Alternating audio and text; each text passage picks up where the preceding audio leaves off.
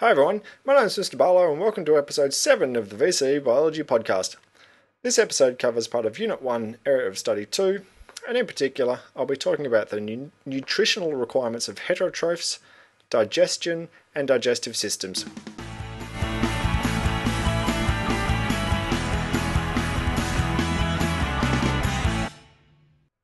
So this chapter is mainly about heterotrophs, and heterotrophs are organisms that cannot make organic molecules from inorganic molecules.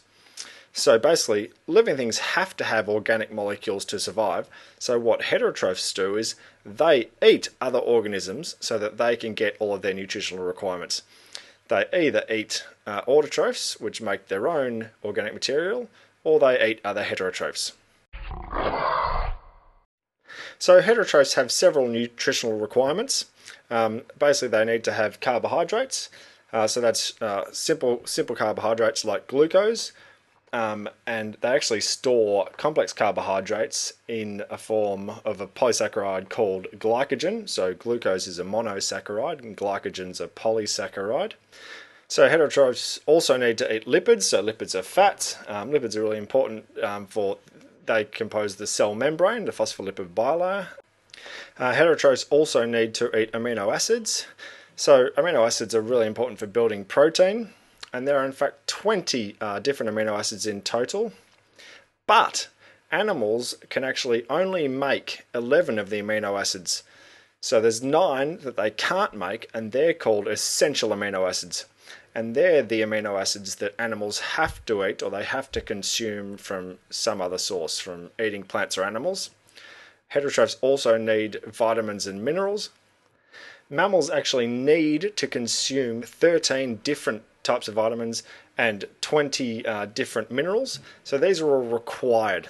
So if animals don't get their what they need, their nutritional requirements, then they can actually get a deficiency disease, so some sort of nutritional deficiency disease. So for example, if you don't eat enough vitamin C, and this actually happened hundreds of years ago when people used to spend a fair bit of time at sea and they couldn't grow any oranges, you get a disease called scurvy. And there's heaps of nutritional deficiency diseases, so it's really important to make sure that you eat all of the things that you need to eat. Now, that was a cow, and you can eat cow if you like.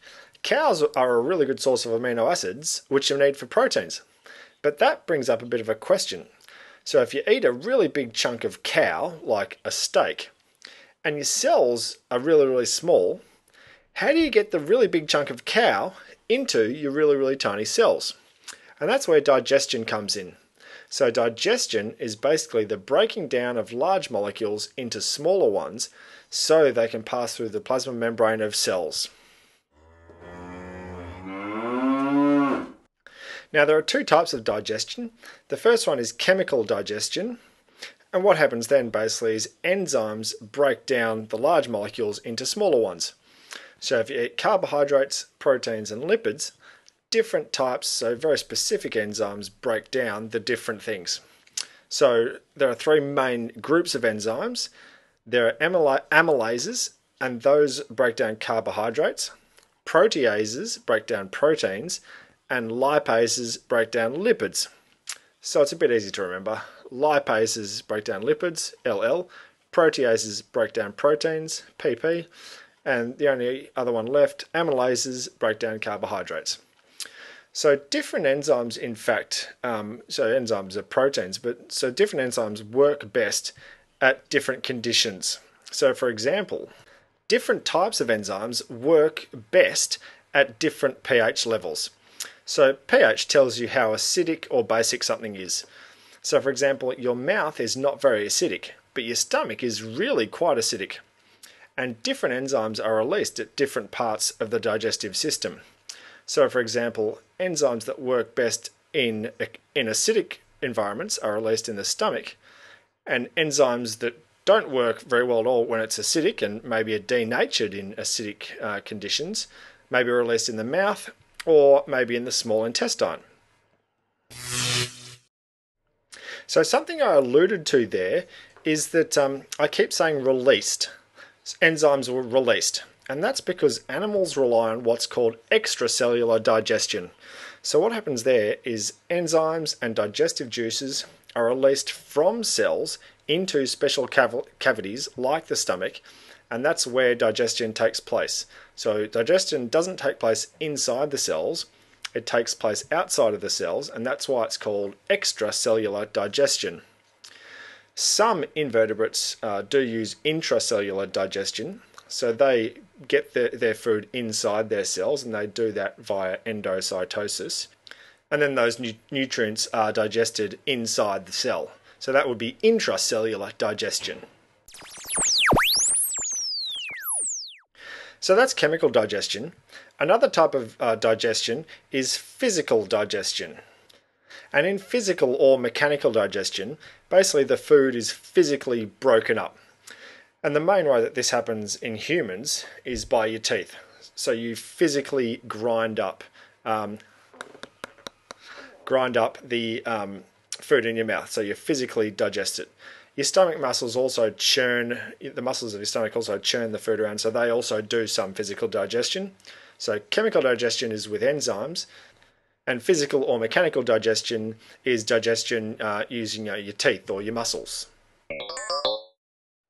So different animals have different digestive systems, and they're different depending on what they eat. So if you're a herbivore and all you eat is plants, your digestive system will be different to a carnivore because carnivores only eat meat. And their digestive system will be different again from an omnivore. And omnivores eat both plants and meat. So the first digestive system I'll talk about is the human digestive system, and we're omnivores. So maybe I'll tell you a bit about that piece of cow that we ate earlier. And I'll tell you about the path that that piece of cow would take all the way through the digestive system. So the first thing is you put it in your mouth and you go, delicious steak. And your teeth grind it up via physical digestion, and your mouth releases saliva, which helps to lubricate the food. And there's also some amylase in saliva, so that helps to start chemically breaking down any carbohydrates that are present.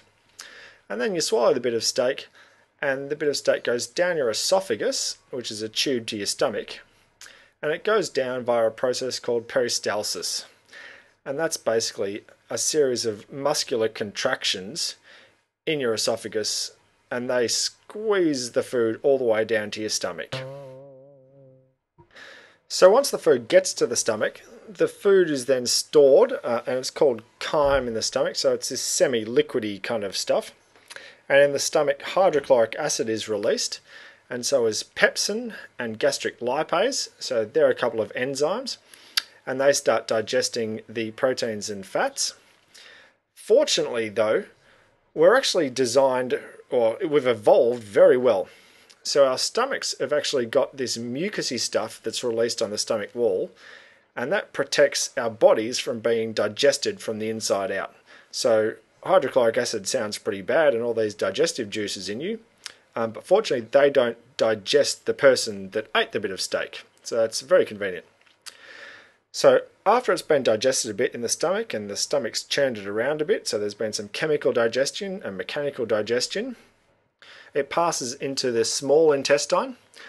And the small intestine is an organ which does a lot of digestion, but also a lot of absorption of nutrients. So because it absorbs a lot of stuff, it needs to have a really high surface area to volume ratio. And it does that by having these fine little hair-like projections. And these are called villi. And the villi, in fact, are covered in even small little hair-like protrusions, and they're called microvilli. And that enormous surface area to volume ratio that creates enables your small intestine to absorb material really efficiently. So the other thing that happens in the small intestine, and in fact the first part of the small intestine is called the duodenum, is that some other enzymes are released to help finish digestion, and a substance called bile is released. So bile is released to neutralize the pH of the chyme or the stuff from the stomach when it enters the small intestine. So it was really acidic in the stomach, but it needs to be not acidic in the small intestine, and so bile helps to neutralize the acid. So the food, or the steak, or whatever's left of it, travels to the ileum, which is the second part of the small intestine, and again, more nutrients are absorbed, mainly via active transport, and water is also absorbed via osmosis. So the last step in the process is, well, whatever's left goes to the colon and the rectum, and there's no chemical digestion here. Salt and water are reabsorbed back into the body, and there's actually a lot of bacteria in your colon, and that also helps to digest the fibre that's there. So the rectum then stores the poo or the feces, and after it's been stored for a while, you then will feel like going to the toilet, and you'll then go and ingest your poo.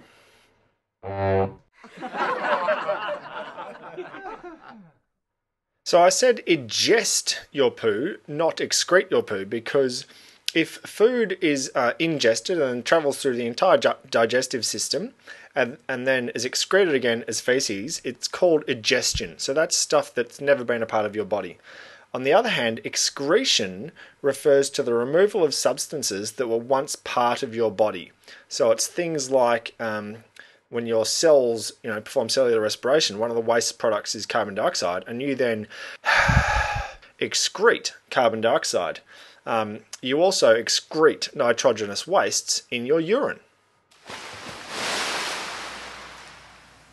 So I've gone through digestion in mammals, but digestion works a little bit different in herbivores. So that's because herbivores eat a whole bunch of plants, and plants are made up of, well, they've got lots of cellulose in them. So cellulose is a complex carbohydrate, it's a polysaccharide, and it actually makes up the plant's cell walls. But mammals can't digest cellulose. And in fact, herbivores by themselves can't digest cellulose by themselves either. So what they do is they enlist the help of some bacteria which live in their digestive systems, and the bacteria release an enzyme called cellulase, and that can break down the cellulose. So that actually happens by a process called fermentation. So there's two ways the fermentation can happen. Either it can happen in the organ called the caseum, which is joined onto the large intestine, so it's after the stomach. And those organisms are called hindgut fermenters, which means after the stomach. So the other way that fermentation can happen is it can happen before the stomach, and those herbivores are called foregut fermenters, which means before the stomach. So cows are an example of a foregut fermenter. They, along with other ruminants like sheep, have a fermentation chamber which is found before the stomach, so that's why they're called foregut fermenters. And their fermentation chamber is called the rumen, and that's why they're called ruminants. But wait a second, I thought we ate that cow earlier.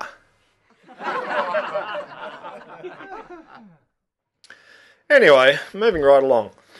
After mammals have eaten their food, they store it somewhere, and then when they need to access their food stores because they need some energy to do something, they access their food stores in a particular order. So the first thing they access is their carbohydrate stores, and that's stored in the liver and their muscles. The next thing they access if they need energy is their fat storage, which is stored in adipose tissue or fat tissue. And the last source of energy they can access is proteins, and that's stored in body tissues. So basically, if your body starts to use up its protein stores, you pretty much need to be eating more. And that brings episode 7 of the VCE Biology podcast to a close. I'm Mr. Barlow, and thanks for listening.